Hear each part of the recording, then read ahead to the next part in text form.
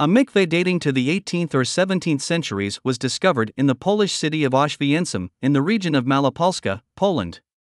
Auschwitz is the Polish name for a place that is far better known for its German name, a name that will live in infamy forever, Auschwitz. A mikveh is a bath used for the purpose of ritual immersion to achieve ritual purity in Judaism.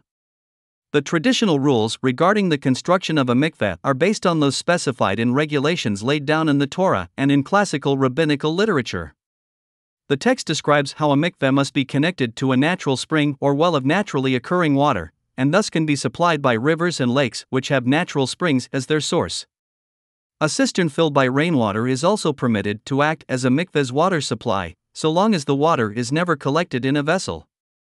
Archaeological works in Auschwitz were in preparation for the construction of an underground car park, where the researchers found a series of artifacts from the Middle Ages, in addition to the wood-built mikveh that dates from 300 years ago.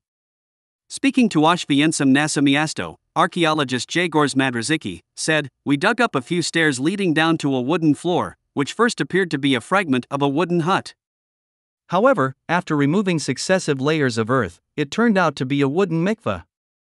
The mikveh is in a high state of preservation, which is uncommon as wood normally decomposes and is broken down by fungi and microorganisms such as bacteria. The waterlogged conditions have meant that oxygen is unable to penetrate the wood, preventing bacteria from being able to thrive."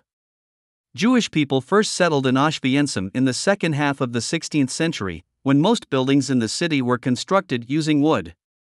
The wooden mikveh found by the researchers dates from the 17th or 18th century, which provides historical and architectural value in understanding the basic elements of Jewish life in Auschwitz.